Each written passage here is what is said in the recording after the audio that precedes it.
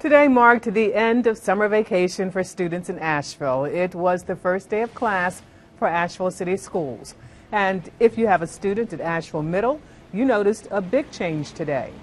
Buses now drop students off at the front of the school, which used to be the parent drop-off. And parent drop-off is now the former bus alley on the north side of the school near Timothy Street.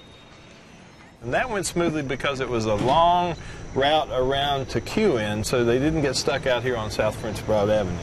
School officials also say they may tweak a couple of things about how parents come back onto South French Broad Avenue to make it work even better.